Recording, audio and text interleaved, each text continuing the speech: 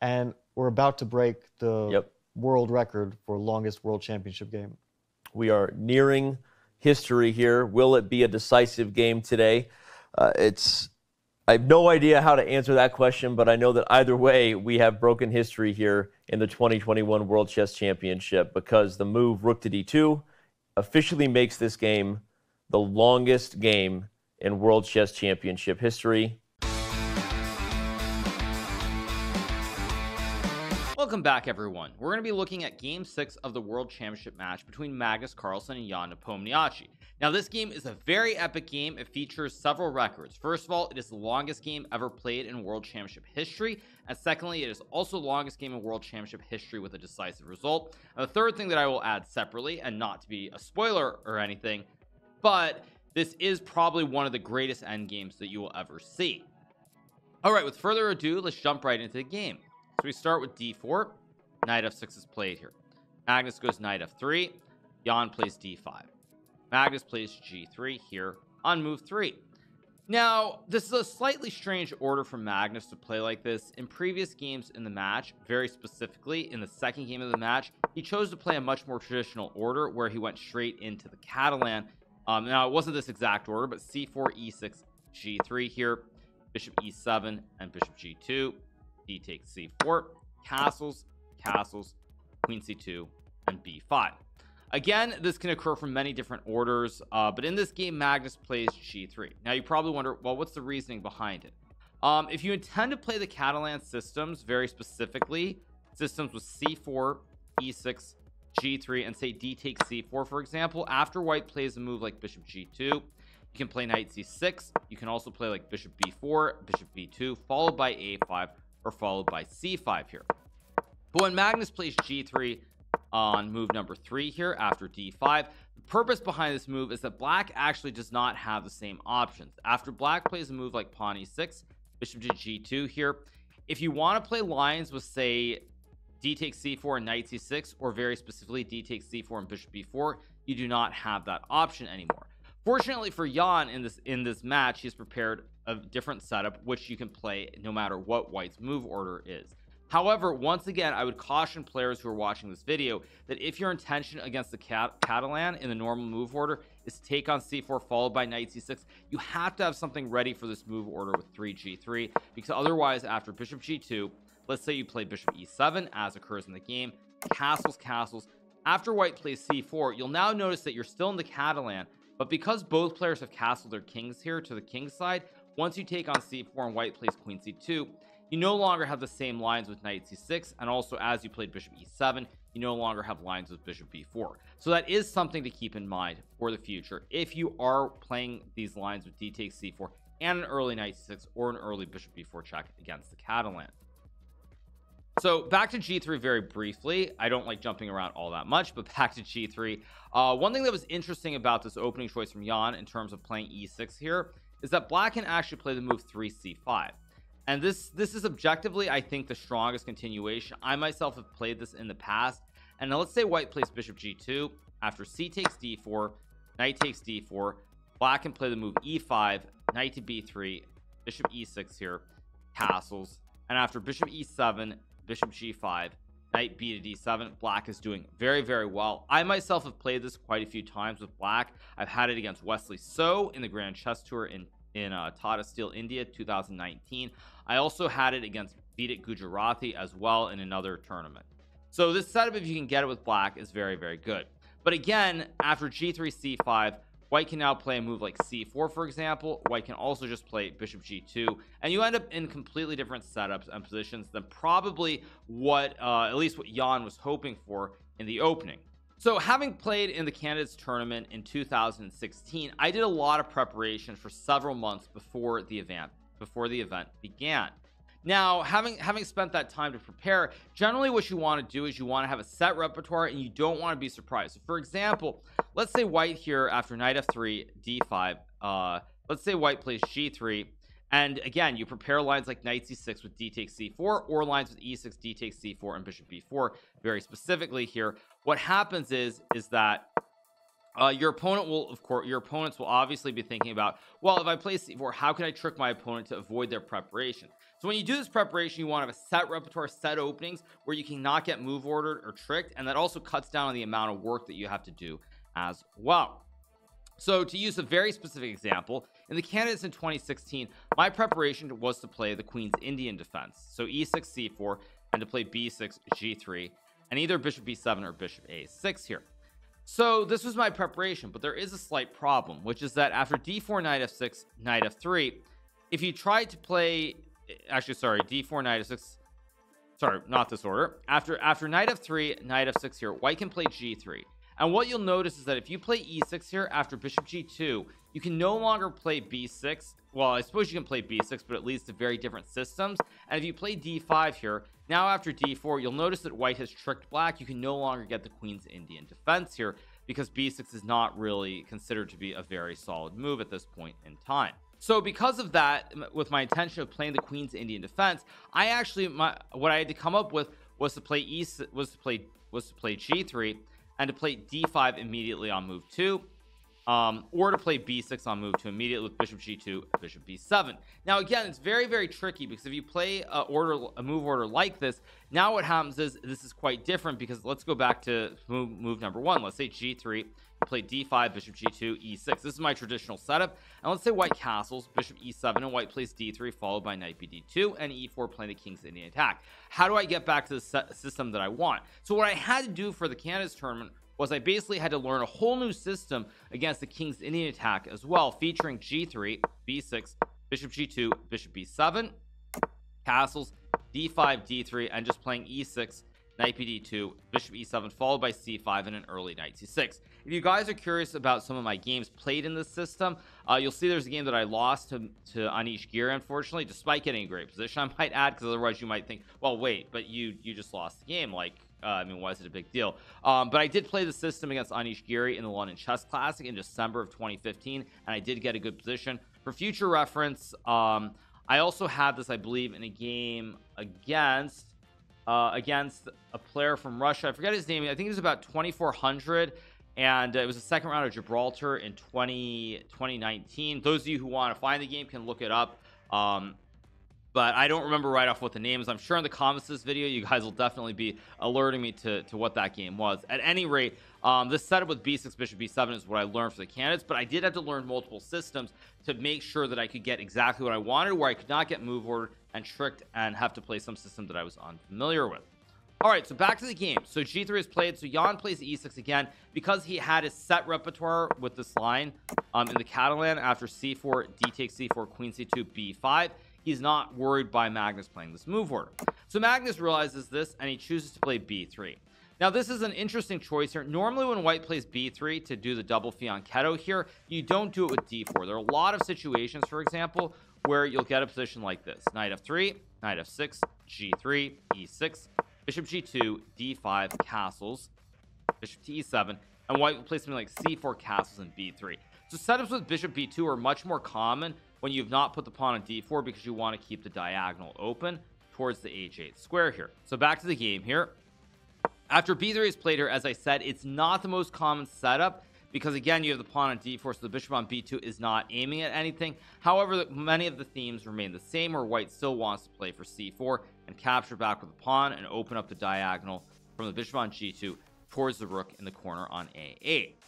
So b3 is played. Jan plays c5. Again, c5 probably is the easiest way to play. You can also maybe go b6 to fianchetto the bishop. A move that a lot of beginners might play out of natural instinct is a move like knight c6. This would not be a great move, because after bishop b2 followed by c4, your knight is in front of this pawn, so you can't really attack the center here. See this pawn on d4.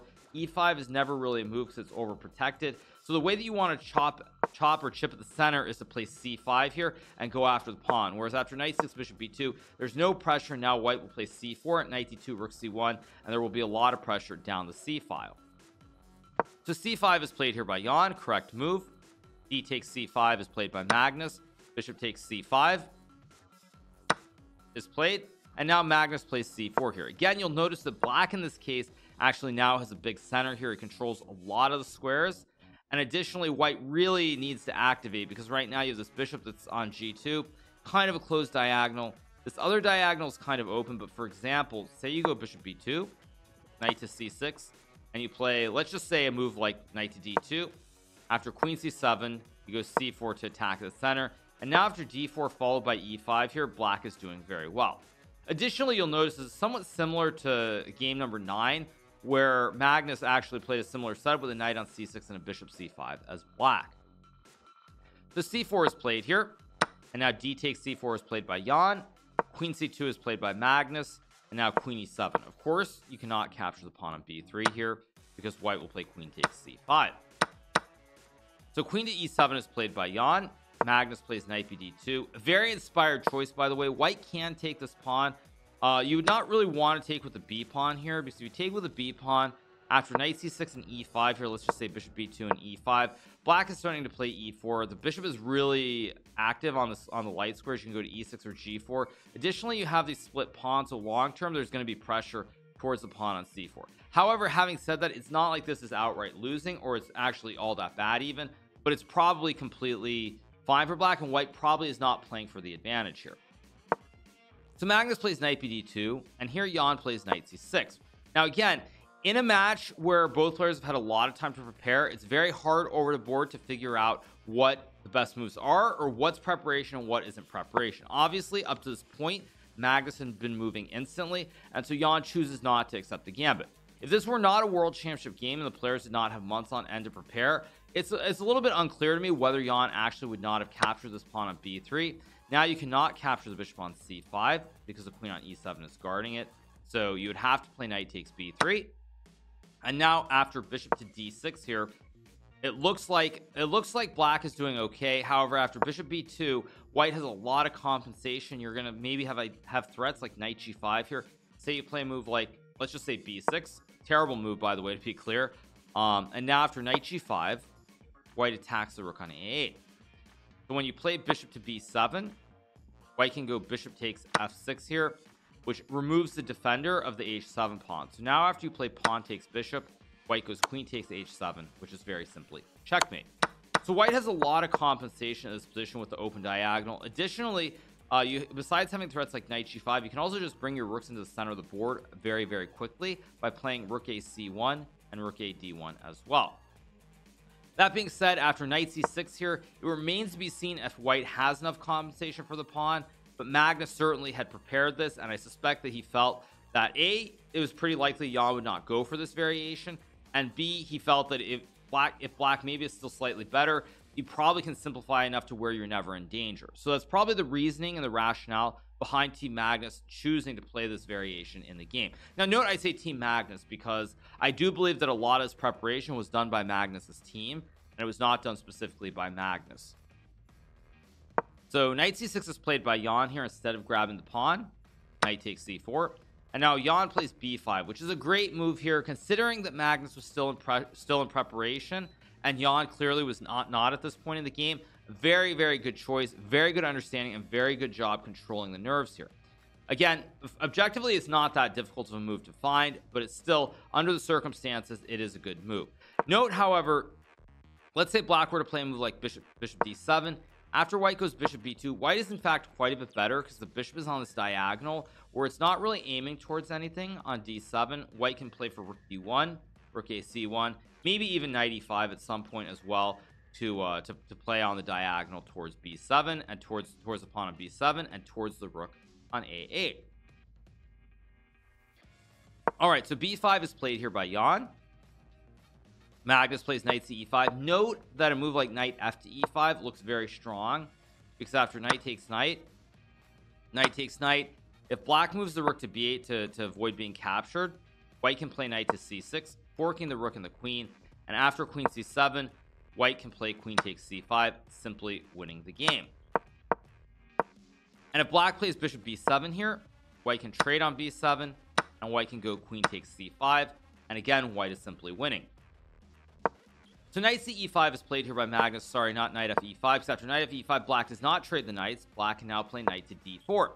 After knight to d4, if white plays a move like queen b2, black gambits the rook on a8 by taking the knight on c4. And after bishop takes a8, black has a very nasty move, pawn to c3, because if white takes the pawn on c3, you go knight e2, forking the king and the queen. And after queen to b1 here, There are many ways black can be winning. Probably the simplest one is just to play bishop b7 here. Bishop takes b7, and now, I mean, it's really a fielder's choice here. I personally would probably play pawn to c2, queen b2, and queen takes b7, and you're hitting the pawn on e2, and you should be winning here. All right. So of course, Magnus, being a very strong chess player and the world champion, does not make this mistake. He plays knight c to e5. So after knight c e5, Jan plays knight b4. Again, note that bishop b7 is maybe playable here, but it feels a little bit iffy because after knight takes knight, bishop takes knight, white can now go pawn to b4, attacking the bishop on c5. And if you were to move the bishop, say capturing the pawn, white can very simply take your bishop on c6, and white is winning in this position. You can, however, play bishop takes f3, but after bishop takes f3, bishop d4 here, white will play bishop takes a8, bishop takes a1, and after bishop f3, white is quite a bit better because white will develop the bishop. Say you play a move like, let's just say knight d5 here, bishop d2, black goes bishop to f6, and after white plays rook c1 here, white controls the open file. White also has the bishop pair, and while in the short term it doesn't seem like it's that big of an advantage for a player of Magnus's caliber, this would probably be close to decisive for him if he had this with the white pieces. All right, so knight b4 is played by Jan. Magnus plays queen b2, and now Jan goes bishop b7, which is the whole concept behind pushing this pawn, because now the bishop is on a great diagonal where it opposes this bishop on g2. So the bishops basically offset each other in this situation. So Magnus plays pawn to a3, Jan goes knight c6. Now Magnus plays knight d3. Again, keep in mind match score is even, a very, very tense game, and Magnus really would rather not just trade off pieces here, because for example, say he trades on c6. After bishop c6, if you play a move like bishop f4 here, black can now play a move like rook a c8, followed by rook f d8. And again, it's not as though this is winning for black, but black's bishops are better placed. He's probably going to have better placement of the rooks on the two open files as well, and it could be a little bit tricky here for white. So Magnus plays knight d3. Instead, it's worth noting, by the way, however, there is one other continuation here, which is very, very complex, which is this move bishop to g5. Now, bishop g5, during the game, I remember looking very briefly and thinking, well, this is probably just nothing. You go h6. However, there is a lot more venom to this move than it would appear, because after h6, there's a very tricky computer line here where white can play knight takes c6, bishop takes c6, bishop takes f6 here. And now after queen takes f6, g takes f6, white can go rook fc1, bishop takes f3, rook takes c5. And after black trades the bishops on g2 and plays a move like a6, after white plays rook ac1 here, white is quite a bit better. He controls the open c file. Black has double pawns on f7 and f6, and additionally white can maybe even play rook c6 or rook c7, rook b7, rook c7, and try to put pressure on the 7th rank. So white should be a little bit better. Whether this is enough to play for a win, unclear, but Magnus, I think, would have been able to put a lot of pressure on Jan had this happened. So it's a little bit peculiar that Magnus did not play bishop g5. After knight takes e5, knight takes e5, which is also a line, bishop takes g2, king g2, queen b7, black would be doing very well. So knight d3 is played. Bishop b6 is played by Jan. Magnus goes bishop to g5, and Jan plays rook fd8 here. Again, black could play h6 to try to break this pin from the bishop on g5 towards the queen on e7, but white would just take the knight anyway, so it doesn't really make sense to waste a tempo with this pawn push when you can develop your rook to the center of the board here with rook fd8. So after rook fd8, Magnus plays bishop takes f6. Jan plays pawn takes, which is also kind of interesting. You can maybe take with the queen here, but after queen takes, pawn takes, when white goes rook fc1, maybe white can play for a small advantage with knight c5 next move. You do have the bishop pair, but the bishop on this diagonal from b6 to g1, it looks really nice, but it's not really threatening anything specifically, and white will be able to play knight c5. White also can probably move this f3 knight out of the way to open up the diagonal as well, so white might be able to claim a small advantage here. So g takes f6 is played, rook a c1 is played by Magnus, and Jan plays knight to d4. Very nice move. Again, black has a slightly compromised pawn structure, so what you really want to do here is mainly you want to simplify, and you want to try to activate your bishops and play on these two open files. It's essentially about a couple things. It's about the two diagonals from b7 to g2, b6 to g1, and it's about the c file and the d file. If black can put enough pressure and simplify to where the two bishops become really active, he should be quite a bit better. So knight d4 is played by Jan. Knight takes d4 by Magnus. Bishop takes d4. Now queen to a2 is played.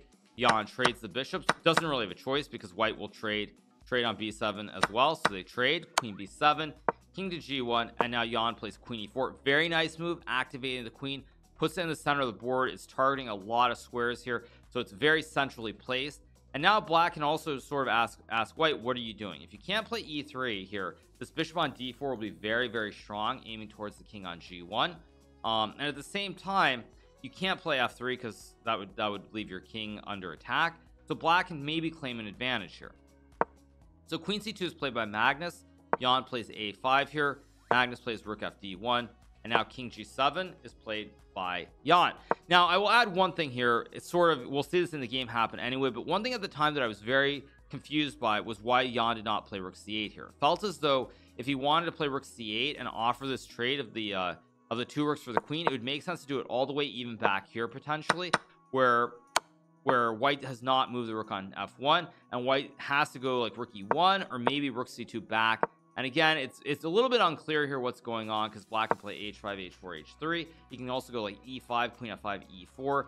And so I would have preferred that Jan had played rook a8 initially right here rather than playing it a couple moves later, because in the game Jan goes to a5, rook fd1, king g7. And now this is really the first critical moment of the game, you could say. Himself played knight f4, knight e1, knight somewhere to trade queens safely, and Jan is back at the board quickly, and he's up now 13 plus minutes on the clock. So here Magnus thinks for about 30 minutes and plays the move rook to d2. Now this move really caught me by surprise. During the live commentary that I was doing on this game, I was thinking, well, in this position white should play pawn to e3. Again, fits with the themes of what I said earlier, where white wants to close down this diagonal. So let's say black goes back. After queen e2, white has closed the diagonal, so the bishop is not really attacking anything. And now white can maybe get a little bit aggressive here and play for knight f4, attack the pawn on b5, or even like knight f4, knight h5, queen g4. And it starts to feel like this might be spinning a little bit out of control here. And I felt very strong that if Magnus had played this, he would have been able to claim an advantage. And so I was very surprised when after a 30-minute think, Magnus plays rook d2 here. So now Jan plays rook a8. And again, getting back to what I said earlier, when we look at this position after queen c8, rook c8, rook c8, queen d5, you'll notice that white has a rook on d2 here. So the rook is optimally placed versus the other position where if we go back here, you'll see that the rook is glued to e1. The rook on e1 here is not very active. It can only go to the side here to not protect the pawn or to get out of the way. Whereas in this position, if you look here, after this position, you'll notice the rook can now slide to c2. It's on the open file. Their idea is like rook c2, maybe like let me just make some random moves just so you guys can see it to illustrate the point, where you get some position like this. And the rooks are very, very active here because the rook on d2 can activate to c2 and c8, or even to c2 and c7. Whereas the other line here, the rook can only go to the side, and so it's going to take a lot more time to activate the rook from e1 versus being on d2, where it can just go to c2 instantly. So it's definitely a little bit peculiar to see Magnus end up in this situation, but also to see Jan not play rook a8 immediately. So queen d5 is played here by Jan. Magnus plays b4, not knight f4. By the way, this would be a very, very big blunder, because after knight f4, black can play bishop takes f2, which is a discovered check on the king, and after king takes bishop, queen takes rook, black is simply winning the game. So b4 is played here by Magnus. Jan plays a4, Magnus plays e3. Again, a move that in retrospect is not a great move, but at the time it makes some sense. Probably better would have been to play rook c2, queen to b3, and rook a2, and white should be able to hold a draw pretty comfortably here with the rooks on a2 and d2 protecting each other. At some point you can play knight c5, you can also go rook c2, and it should not be too dangerous. However, Magnus was low on the clock here at this point, so he plays e3, which is a slight mistake because it allows bishop b2 here. And after rook takes b2, queen takes d3, you'll notice that the pawns on a3 and b4 are extremely weak and cannot be defended. Now in retrospect, I suspect Jan rejected bishop b2 because he saw rook to c5 here. And I think that he figured, well, I can go back like queen d7, but after rook c2, bishop takes a3. Where exactly is this bishop going? White has rook a2, and after e5 it's a little bit unclear here, but even beyond the pure analysis, he probably saw that the bishop on a3 just it's not going over. Knight guards b4, guards c1, it guards b2 as well. So that's probably why he plays bishop e5. Now here Magnus plays h4, a very good move, a move that when you look at it doesn't really make a whole lot of sense, but what it does is it creates a lot of extra space for the white king, so the king doesn't just have the g2 square. And this is a very deep concept here, because you'd think, well, the king is safe, you can just go to g2, but say we get to some position where I'm going to make some random moves here. You get to some position like this, for example. Black will always be able to make like a check and make a draw, because the king does not have enough shelter. But when you play this h4 move back here, you play this h4 move, you now create multiple squares for the king on g2 and h2, so there's a lot more space, and the king is always going to be very, very safe behind this pawn chain here. Additionally, besides creating more space, h4 also, you try to maybe take some space away from black and maybe create some mating threats way down the line, which you guys will not see at the present moment. So h4 is played, h5 is played by Jan. Magnus goes king to h2 here. Jan plays bishop to b2 now, but again, you'll see it's much later versus before. We're now having this inclusion of h4 h5. If anything, it can only help white, because after rook c5 here, you'll notice that b5 is still under attack, but h5 now is also under attack as well. So queen d6 is played here by Jan. Magnus plays rook d1, bishop takes a3, rook takes b5, queen d7 is played here, rook to c5, and this is the second critical moment of the game. But yeah, the queen on f8 actually defends things, and if knight h5, king g6, that's why I thought things weren't so easy. Whoa, e5 instead of bishop takes b4. Well, we mentioned this on the previous move as an idea. And the point is the knight cannot move anywhere besides b2 at this point because the rook is hanging. So as much as we're looking at ideas like this, not possible.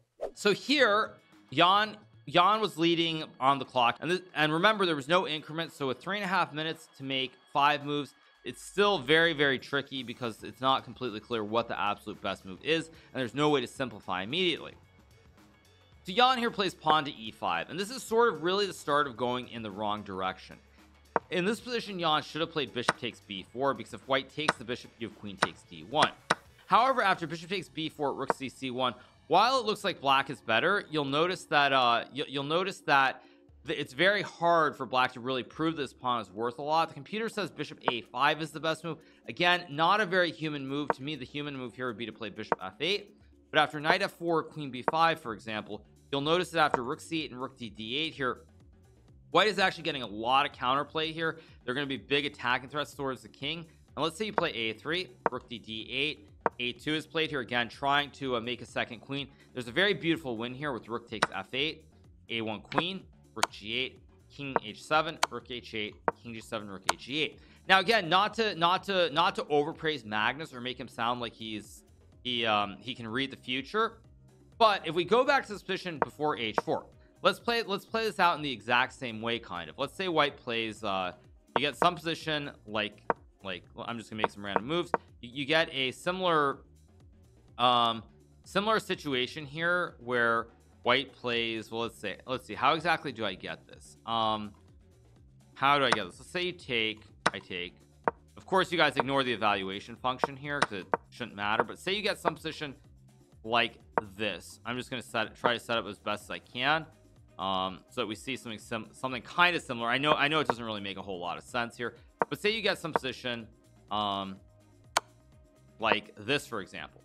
After rook takes f8, black makes a queen. You'll notice that when you go rook g8, king h6, the king is very comfy and it's very safe on h6 here. So black, there are no mating threats for white whatsoever. So by including this h4 h5, even though at the time it didn't look like it did a whole lot, there's a very deep concept down the road of trying to create this checkmate plan that we see in the game here. Because like I said, if these pawns are on h7 and h2 or h3, there's no checkmate idea in this line with rook c1, bishop f8. Now again, I suspect that the reason Jan did not go for this is he probably saw ideas like knight f4, rook d8, rook c8. He thought white has a lot of counterplay, and I think he also additionally thought after e5 it's a very tricky move. Magnus doesn't have a lot of time on the clock, and if Magnus plays the wrong move here, he could very easily lose. Magnus, however, finds an excellent move. He plays rook cc2, Queen d5 is played here, not e4 by the way, because after e4 here, white can now go knight b2, queen to e6, and now after knight to c4, bishop b4, rook to a1. Black still has this pass pawn at a4, but you aren't really going to be able to keep it for all that long here, and white should be completely fine once again. However, Magnus avoids probably the blunder here, which I think is what Jan was hoping for, with pawn to e4, because after e4, queen to d4 here, white is now in some serious trouble, because all the issues with black threatening e4 really aren't serious. I'm just gonna set this up a little bit differently so to illustrate the point. All these ideas with e4 here are not really serious, because white can always go knight f4 and the pawn chain is completely intact here, and you attack h5. But if white is ever able to, if black is ever able to win the pawn on e4, it completely changes, because after say a move like rook a5, queen takes e4, let's say you go rook takes a4, now black can go queen e2, and after a move like rook a1, black goes e4, and while the computer still says white can maybe salvage it, you'll notice that at the base of the pawn chain is very weak. The knight is also under attack. Black can maybe push the pawn all the way down the board, and this could go south for white in a hurry here. So rook to c2 is played by Magnus. Jan plays queen to d5. Magnus goes rook d2, basically connecting the rooks here. Now bishop takes b4 is no longer a threat, because you can take, and the rook on c2 guards the rook on d2. So queen b3 is played. Rook to a2, another excellent move by Magnus. And around this point, I sort of was starting to feel that there are some issues for black, because now if black takes the pawn on b4 with the bishop, after knight b4, queen b4, white can go rook to d3 with the idea of rook to a3, stacking the rooks on the a file and collecting this pawn on a4 here. And after that, it's going to be very, very difficult for black to even draw the game. Now again, computers have sort of shown that two rooks are not generally as good as a queen in almost any situation, oddly enough. Whereas like when I grew up without using computers all the time, especially the early years, the general theory was that the two rooks are always better than a queen. But that has definitely shifted. That is one of those things that computers have shown us over time to not be true. So keep that in mind, because there are some players, and I'll give a very specific example. I had a game against Fabiano Caruana in the Sinkfield Cup, I believe it's 2016, where he just gladly sacrificed two rooks for my queen, and I assumed that with the two rooks against the queen in the end game, I was winning. But Fabiano, even though being what I suspected was slightly worse, he drew the game with literally no issues whatsoever. Very easy draw. So that is one thing that computers have definitely shown us, is that rooks are generally not as good as the queen. So rook to a2 happens, and now Jan plays e4. He does not play bishop takes b4. Knight to c5, queen takes b4, knight takes e4 is played here. Of course, black does not take the knight, because now after rook a3, rook a2, you will actually just lose the game, because white has 4 pawns here on the king side versus your 3. And after rook takes a4, you're just you can't do anything whatsoever. So queen b3 is played by Jan. Magnus plays rook c2. Jan goes bishop f8, trying to keep the bishop and the knight on the board, because again, when you have the bishop versus the knight here, a couple things. In the end game, when you have an outside pawn, let's just say, even if it's like say bishop versus knight or knight versus knight, if you have an outside pawn, the knight always has to get distracted by the pawn. And so in this case, specifically with the bishop versus the knight and the outside pawn, the knight can never really go after the bishop here. Like you'll see the bishop is too far away. The knight moves in an L shape. And if you play knight to c5, say queen b5, knight d7 to go after the bishop, now I just move the bishop back to b4, and then I start pushing the pawn. And like you'll see that it's very hard from distance for the knight, because the knight can never really exchange itself for the bishop, and the bishop also protects the pawn pushing down the board here. So knight c5 is played, queen b5. Now Magnus goes knight d3, again illustrating a few things. First of all, he's trusting that the two rooks on the second rank can prevent the pawn from ever getting to a2, and secondarily, because h4 h5 has been played in this game, he's going to go knight f4 and try to go after this h5 pawn potentially. Say black just plays moves like queen a5, knight f4, queen b5. White can go rook b5. Knight guards the rook, attacks the pawn, and you'll be able to like move the rook to c8, capture the pawn, come back, and white should be winning here. So Jan plays a3. Magnus goes knight to f4. Jan plays queen a5 here, putting the queen behind the pass pawn. Again, another endgame concept. Usually you hear about the one with the rook behind the pass pawn, but in this case, it's the queen behind the pass pawn. And this has actually been a common theme throughout the match, with the queen behind a far advanced pass pawn. So queen a5, rook to a2 is played here. Jan plays bishop b4. Magnus plays rook to d3, basically trying to keep an eye on this pawn and setting up setting up a plan down the road, which will occur in the game, where white is able to sacrifice the rook for the pawn on a3. So let's just say here black plays a move like queen c7. After rook takes a3, bishop a3, rook a3, this might not be winning. Computers actually hold this pretty routinely, unlike humans, but it's very, very scary, because what white will do long term is white's going to put pressure on h5. Let's say you go queen c2 here, for example. After knight h3, it's a very deep concept, but I'll show you guys what the plan is. The plan is that, let's say I play queen c5, rook a4, queen c2, step 1. Put the rook on f4 where it protects the pawns, because first of all, you'll notice that, like in this position, black can never attack the pawn or the rook. The rook is permanently lodged here on f4. If you could put a pawn on e5 or g5, then you could attack the rook, but you can't do that because your pawns are stacked. And so what white wants here is basically eventually to rotate the knight around to d4.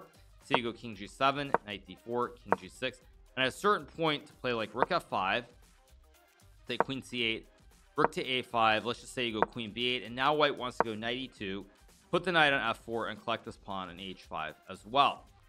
Again, amazingly, even at this point, the computer says after a move like queen b2, knight f4, king g7, that this is only very slightly better for white. But for humans, especially knowing that you can never win here, you feel like you're really going to suffer in a position like this, because after king g6, knight f4, king g7, you have double pawns. White has 4 pawns here, and it feels very, very brutal. Again, this is why computers are better than humans, because the computer would look at this position, it would play perfectly and draw without breaking a sweat, obviously, whereas humans would be sweating profusely for the entire time. Okay, so back to the game. So rook d3, king h6 is played here. Rook d1, queen a4, rook da1, bishop d6. Again, Magnus is just basically trying to put maximum pressure on the pawn here to where the bishop can never really go off this diagonal, and hoping for something.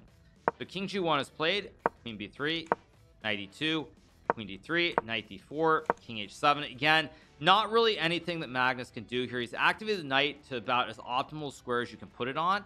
If you try to play knight to c2 here, black can now go bishop to e5, attacking the rook on a1. If you play rook takes a3, black goes queen takes c2, and now you're losing. If you play knight takes a3, black is actually winning here because bishop takes a1, rook takes a1, queen c3. And because your knight is all the way on the rim here on a3 versus the other side of the board here, you're actually not going to be able to save the knight and the rook.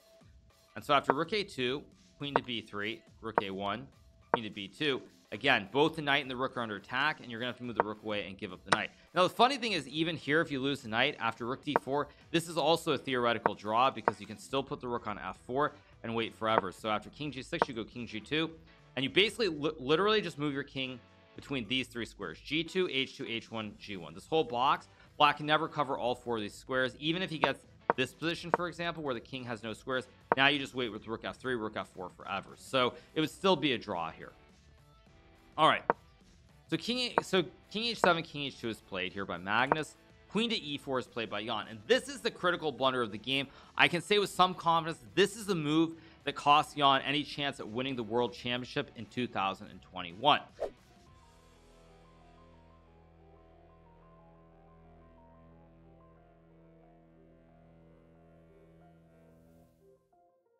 Now, in retrospect, it's very easy to see what happened based on the press conference, based on what Jan was saying. And Jan essentially was saying that he felt that it was pretty much a draw no matter what he did here. And this is one of the great strengths of Magnus, is that he can always sense when there's still some play, or there are still some very small tricks in the position. And Jan was basically saying, well, everything is drawn, it's no big deal. But he completely overlooked what Magnus was going to do here, which is rook takes a3. If Jan just waits here with, say, a move like king g6 or even bishop e7, there's really no chance for Magnus to win this game. That's all Jan has to do, is just sit here and wait, and there's nothing that can be done. Instead, Jan plays queen e4, which is a very big mistake, because now Magnus plays rook takes a3. And now if you take the rook on a3, we get to this endgame after rook a3, like I alluded to before, where white is going to go rook a5, followed by knight e2 to knight f4, and put a lot of pressure on the pawn on h5. Again, for a computer, it's no big deal, and it says it's just an easy draw for black. For us humans, it doesn't really work quite like that, is what I would say. So that's broadly speaking how it goes here. All right, so let's go back. So after rook takes a3 is played, queen takes h4 is played here by Jan. Again, he doesn't really want to go into this endgame. Very, very concerned about it, and I don't blame him, frankly. I don't blame him. It makes a lot of sense. So he plays queen h4. king g2, queen to e, king g1, sorry, not king g2, by the way. King g2 does not work here because now after queen e4, if you play f3, I have queen g6 to attack the pawn with the bishop and the queen, but additionally your rook is still under attack here on a3. Last point is that if queen e4 king g1 is played after you trade on a3, this is not winning because without the pawn on h4, I can now play h4. We trade the pawns, and after a move like rook a7, king g6, the king guards both pawns, and I can just start checking you all over the board with my queen. Very easy draw. So king g1 is played, queen e4 is played by Jan. At first glance, it looks like maybe you can go bishop g3, but after f takes g3, queen g3, king f1, not king h1, by the way, because then black would just repeat here with queen h3, queen g3. After king f1 here, h4, white is actually able to stop the pawn by going rook 1 a2, pawn to h3, and now going pawn to e4, opening up both of these lateral files, I guess you could say. So now after like queen h4, I can just go king g1, king h2. Let's say you take, I get knight f3 even. White is very, very safe. The rooks guard all these ranks, the second and third ranks, and it should be a very simple win for white. So bishop takes g3 doesn't work. So Jan plays queen to e4 here. Magnus plays rook to a4, and now Jan goes bishop to e5 here. Again, trying to pin the knight on d4. Knight e2 is played, queen to c2, rook 1 a2, queen b3, and now king g2. So what Magnus is doing here is very slowly improving the position. He prevents his pawn push to h4, and he also wants to maybe go knight f4 or maybe go knight g1, knight f3 down the road. As additionally, the thing is the king is very safe here due to the black pawn structure. If black could somehow get a position like let's just say a move, I'm just going to put this on the board for a second, some position like this, for example. After black plays a move like queen e6, this still probably is better for white, but there always are a lot of checks on the light squares potentially down the road, and so it's very hard to protect your king. Whereas in this position, the rook on a4 basically prevents it, because if you play h4 here, I can just take, and my rook is not hanging on a2 because it's check on h4 towards the king on h7. So in this position after king g2, Jan plays queen to d5. f3 is played here by Magnus, and now Jan in this position plays move queen to d1. So here Magnus plays pawn to f4. Now initially it looks as though it would make more sense for white to move the knight to f4 here, but after knight f4, black can play king h6, and it's not really clear here how is white going to activate the rooks here and maybe go after the pawn on h5. So therefore f4 is played by Magnus. Jan plays bishop c7. Now in retrospect, computer says something like bishop b2 is playable, but for a human it doesn't really make a whole lot of sense because white will simply go king f2 here. So Jan plays bishop c7, much more logical, much more human move, trying to put the bishop on this long diagonal from a7 towards g1. King f2 is played by Magnus, and now Jan goes bishop b6, and Magnus plays rook a1. So here queen b3 is played by Magnus, and this is where kind of in this position Jan should have played a move like queen d3. Now in retrospect, again, very easy to understand why this is a better move, but queen b3 is also very natural because you figure, well, if white goes rook a3 here, you can just go right back down to d1, and this bishop on b6 is very, very strong. There are ideas like queen h1, queen h2, and this should be completely fine. However, after queen to b3, Magnus really starts to show his genius here, understanding that he can now play rook e4, which guards the pawn on e3, and additionally he can now activate the rooks by doubling them on the 8th rank. So again, there is a reason that we say Magnus is the greatest endgame player probably of all time, and that is because he finds all these little ideas that are not obvious at all. I suspect that even if I had 5 minutes to glance, I don't think it would right off occur to me why rook e4 is such a better move, but Magnus finds this almost instantly here. So after rook e4, king g7 is played. Magnus plays rook e8, idea again to maybe double up the rooks and go for a checkmate on the 8th rank with rook g8 and rook to h8. f5 is played here by Jan. Magnus goes rook a8. Again, perfect activity. Rooks are on the 8th rank. Additionally, the rook on e8 also guards the pawn on e3. So white went from a position where the two rooks on the a file were pretty passive to a situation where now he has rooks on a8 and e8, which are perfectly placed. Queen b4 here is played by Jan. Magnus plays rook a c8, and now Jan plays bishop to a5 with a very cheeky idea of trying to go queen e1 check and then queen f1 mate. Say white plays a move like, let's just say rook h8 here. You have queen e1, king to f3, and now queen f1 would be checkmate. Pawn on f5 controls both of the squares on e4 and g4. So after rook to c1, Jan plays bishop b6. Rook to e5 is played by Magnus, and now Jan plays queen b3, trying to put maximum pressure on the pawn on e3 with the bishop and the queen here, additionally preventing white from playing rook takes f5. So after queen b3, rook to e8 is played by Magnus. Again, kind of a waiting move. At this point in the game, both players are getting low on time, so sometimes you want to make a repetition and gain the extra 30 seconds on the clock. So queen d5 is played by Jan. Rook c8 is played by Magnus. Queen to h1, rook c1, queen d5, and now rook to b1 is played. Now you feel like at this point in the game, Jan has defended extremely well, and it feels like it's getting very close to a draw. But Magnus, in true style, just keeps on playing, keeps grinding, looking for more opportunities. The bishop a7 is played here, rook to e7, bishop to c5, and now rook to e5. After queen d3, he finds rook b7. Now, it's worth noting that at this point, probably this whole setup is a little bit wrong, but only a player of Magnus's caliber would be able to find this last little possibility of squeezing something out of this position. So rook b7, queen c2 is played by Jan. Again, you have to guard the bishop here. For example, bishop a3 would be very bad because in this position, white can now play something like rook b to b5, and he's going to be able to win the pawn on f5 and also probably the pawn on h5 as well. Additionally, your bishop on a3 cannot really target the e3 pawn. Both the c1 and c5 squares are covered here, so this would be very, very bad for black. So he plays queen c2, guards the bishop. Additionally, rook c7 does not pin the bishop on c5 because black can go bishop takes e3 check, and after rook takes e3, queen takes c7, black is completely fine here.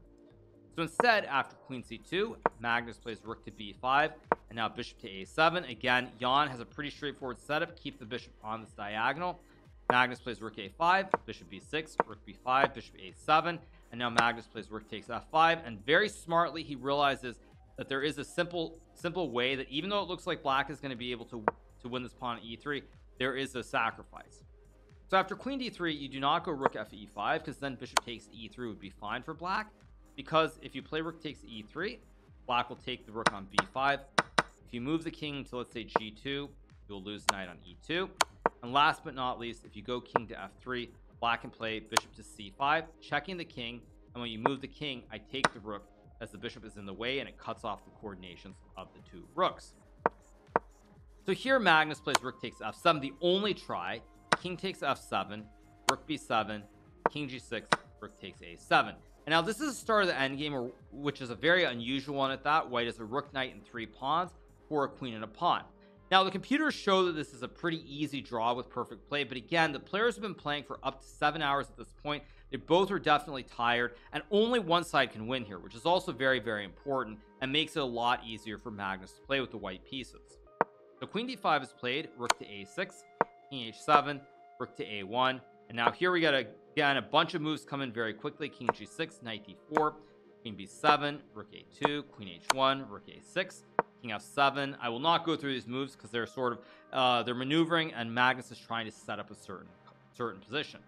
Knight f3, queen to b1, rook to d6. Now this is an important move because now the knight covers h2, which is why the queen moved from h1 because it couldn't go to h2. And additionally, knight will also cover the d2 square, so when black checks, you can just block with the rook. So king g7 is played, rook to d5 is played here by Magnus. Queen to a2 is played by Jan. Rook d2, of course, knight guards the rook. Queen b1, rook e2, queen b6. So again, in this position, the point behind rook e2 is white wants to start pushing the e pawn up the board with the rook behind the pawn. Potentially, let's say black goes queen b8 after e4, queen e8, e5, queen e6. It starts to get very scary because now white can play knight g5, and with the rook behind the pawn, white is threatening to push the pawn all the way up the board. Now again, with computers, you'll notice that it's completely fine. Even the evaluation bar says it's zeros, but in practical play, it's very difficult. So after rook e2, Jan plays queen b6. Logical move, pins the pawn so you cannot start pushing it up the board. Rook to c2 is played, queen b1, knight d4, queen h1, rook c7, king f6, rook c6, king f7, knight f3, queen b1. And you'll notice that basically there's a lot of maneuvering here, but not a lot is happening. White still has not pushed either the e or the f pawn up the board, and additionally it feels like he's gonna have to probably bring the rook back to d2. So now knight g5 is played by Magnus, king to g7 is played here, knight to e6, king f7, knight d4, queen h1, rook c7, king f6, knight to f3, queen to b1, rook d7. And again, very, very similar position. White has not actually improved whatsoever, so the show must go on. queen b2, rook to d2, queen to b1. Magnus plays knight to g1 here. Now again, not a whole lot has happened, but at the same time, only one side can win here. So Magnus now tries to go for a new setup with knight to e2. So queen to b4 is played, rook to b1, queen b3, rook d6, king g7, and now Magnus plays rook to d4, queen to b2, knight e2, and queen b1.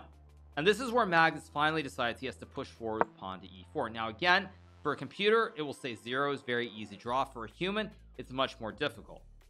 Now, one thing that I think was overlooked during this game, and this is not to critique Jan in any way, shape, or form, as they were already 7 hours plus into the game, but it's worth noting that White has not really fundamentally improved a whole lot versus 20 moves ago at the start of this endgame. And so this is why Jan plays a move here that even to me at the time felt correct, but turns out to be wrong, which is he played queen h1, rook to d7, king to g8, and now rook d4, queen h2, king e3, and here he plays the very obvious looking move, but a move that in retrospect I think is completely wrong, which is pawn to h4.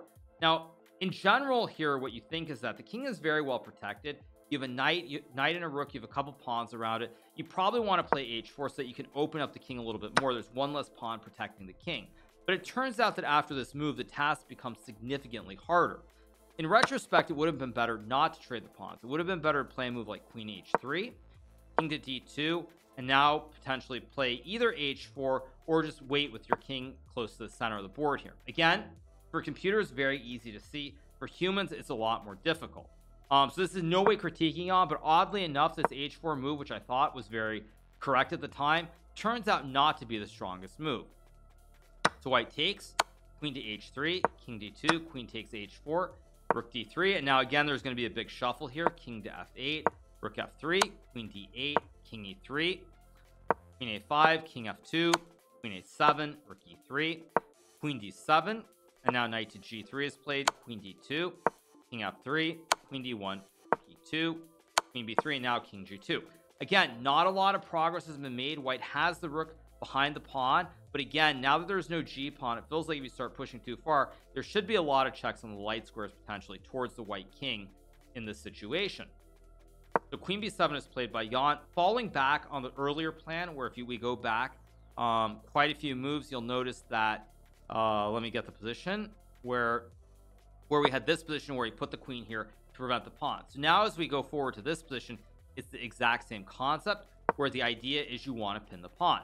Now keep in mind the computer says that this is a draw with perfect play, but Magnus finds a very creative idea here. So as I was looking at this position live, I figured, well, the rook's optimally placed behind the pawn, knight is optimally placed, probably you want to try to move the king up and push the pawn. But here Magnus plays a really brilliant concept, and something which shows why on many occasions, as I've said, he is the best endgame player in the world. He plays rook d2, queen b3, and now he finds the brilliant idea of rook d5, and it's very counterintuitive to put the rook in front of the passed pawns here. To me, as a human, we think about all these end games, you think, well, put the rook behind the pawns. You want the rook here behind the pawn. You never want the rook in front of the pawns. But in this case, this is the 1 in a million situation where the rook is much stronger in front of the pawns than behind the pawns, and we will see why as Magnus demonstrates. So rook e5 is played here, king f7, now rook f5, king e8, e5. And the reason that this is so much stronger is that White has a very basic concept. He wants to put the rook on f6 where it will be guarded by the pawns, and then he's going to slowly snake the king up the board and use the knight as a shield. So queen a2 is played here, king h3, queen e6, king h4. Now again, black can still play a move like queen a2 here, but what White will do is White will go knight to h5. And now if you check on h2, White goes king g5, you play queen g1, and after king h6, you'll notice that White is now going to play knight g7 and rook f6. So let me make a couple moves to illustrate how brilliant this really is. Rook f6, queen g1, knight g7, king e7, and now White can go king h7 followed by king g8, and it's a very nice shield here. So after knight g7 check, you'll notice that after king e7, White can now go knight f5, king to e8, and now you play pawn to e6 here, and it's very winning for White because after you play queen h1, king to g7, queen to g2, and now you go king h7, and the idea is very simple. Let's say I play queen g1, you go knight g7, king e7, rook f7 check, king d6, e7, and now after queen h1, I go king g8. King is completely shielded. There are no checks except for a8, and then I make a queen and I win the game because the knight protects the pawn. Additionally, if instead of king e7 you go king d8, it's more of the same. I play rook f7, you go queen h1, king g8, and the king is completely shielded, and the knight is just going to support the pawn going up the board to make a queen. So therefore, this is an amazing concept by Magnus. The fact that he was able to figure this out with seconds left on the clock is beyond amazing. Because to me, even when I was watching it live, it did not seem like the first instinct. I suspect that with enough time, I'd probably find it as well if I have 5-10 minutes to think about it. But at least intuitively, first instinct, first glance, it did not seem like the right concept to put the rook in front of the pawn to me. So queen h6 is played here, king knight h5, queen h7 here, and now Magnus plays e6. A very, very nice move, and he sets up the concept. Again, remember, Magnus was playing with increment, so he did not have time to think for 5 or 10 minutes and conceptualize the win here. But he still is able to find it. The idea with e6, rook f7, and knight g7. Queen to g6 is played here by Jan. Not queen takes f5, because now after knight g7, the king and the queen are forked. And if you play, and after queen g6, Magnus plays rook f7. The final nail in the coffin here. Pawn supports the rook. And now if you take the pawn thinking you've survived, unfortunately you lose by 1 tempo. After knight g7 check, forking the king and the queen. King takes f7. Knight takes e6. King takes e6. King to g5. We reach the classic opposition where after king f7, king f5, if it was white's turn here, this would be a draw. But because it's black's turn, black has to yield. If you go to g7, I go king e6, king f8, king f6, king g8, king e7, king g7, f5, and now the pawn marches all the way up the board. The king boxes out the black king and supports the pawn push to the end, where it will become a queen. So after rook f7, Jan plays king to d8, and now Magnus plays pawn to f5, supporting the pawn on e6. Again, the pawns and the rook protect each other going all the way up the board. Queen to g1, and now after the move knight to g7, Jan resigns in view of what we saw earlier, where white is going to push the pawn to e7 and then e8. The rook supports the pawn push, knight supports both e6 and e8. And to give you one sample line, let's say black checks on h1, king g5, queen to g1, you go king to h6 here, queen to h1, you do not block with the knight, keep moving the king up. King to g6, queen to g2, king to h7, queen h1, king to g8, and now again the king is completely shielded here by the rook and the knight, and now the knight supports the pawn, and it will just go all the way up the board once again and make it queen.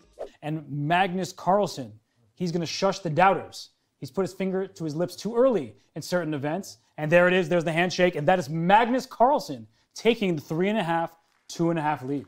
The first decisive game in more than 5 years of classical chess for the World Chess Championship. So in this position, after knight to g7 here, Magnus, after this move knight to g7, Jan resigns here, and with that, Magnus wins the 6th game of the World Chess Championship, a game which broke all sorts of records, longest game ever played, longest game which was ever decisive, and a truly mentally destructive game for Jan Nepomniachtchi here, as he had no way of coming back from this game. I would add myself, having lost some games against Magnus, which have gone 6 to 7 hours. When you lose in one of these end games where you don't think you can ever lose, it's very, very difficult to come back from it mentally. And it's no wonder that Jan, especially in the press conference, was so distraught after this loss. But on the other side, credit has to go to Magnus, finding some amazing concepts throughout this game. Most importantly to me, finding this concept with rook to e5, the idea of putting the rook in front of the pawns, is second to none, and it's a good example of why Magnus is the world champion, and why, as I've said on many occasions, one of the biggest difference between Magnus and other players is his feel in end games when players have very little time on the clock. It's much better than everybody else. He's able to sense these ideas, even in an end game like this, by the way, where it's not completely clear cut what the best plan is, and nobody has really looked at these end games because they generally don't occur. A rook and knight and 2 pawns against the queen is a very, very rare endgame, let alone it being 2 connected pawns in the center here. And the fact that Magnus intuitively, with very little time, was able to find the right concept with rook e5, f5, shows why he's the world champion and why he is the best endgame player in the world.